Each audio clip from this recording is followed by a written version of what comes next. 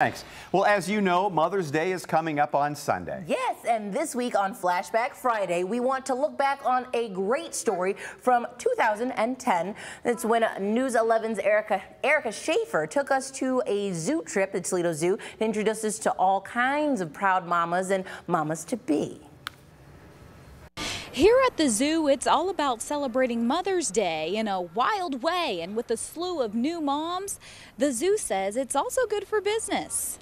I think baby animals are really important to our zoo. I think it draws people out. They want to see the smaller version of what we have here. From baby elephants, giraffes, orangutans, and polar bears.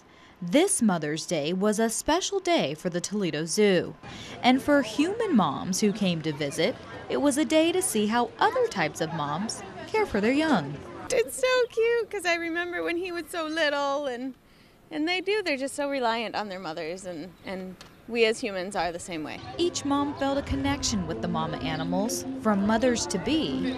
Just kind of more excited, I think, than I would be had I not been pregnant. To mothers with children.